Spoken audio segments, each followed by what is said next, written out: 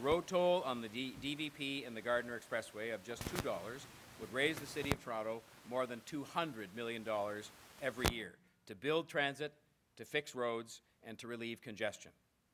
To achieve an equivalent amount from property taxpayers would involve an increase somewhere between 5 and 10%. Tolls are paid in cities around the world, places many of us have visited. On the Gardiner and the Don Valley Parkway, these tolls would be paid by those who drive in and out of our city, as well as by local 416 residents, sharing the burden among everyone who uses these City of Toronto-owned and financed roads. Tolls have been shown to reduce travel times and ease congestion, and they also encourage people to take transit. The introduction of tolls in Toronto would also happen just as our regional GO network and smart track systems expand and our local transit options accelerate, so that people will have a much broader range of transit options.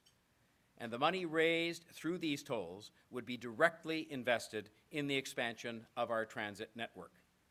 Together with the 0.5% levy that I announced last year on property taxes, this money would be held in a separate infrastructure fund and not be a part of the city's overall operating budget, so people have no doubt as to how it is being invested. I will propose that this fund be overseen by an independent body and audited each year by the city's Auditor General. This is fair, this is transparent, and this will help us to build the things we need.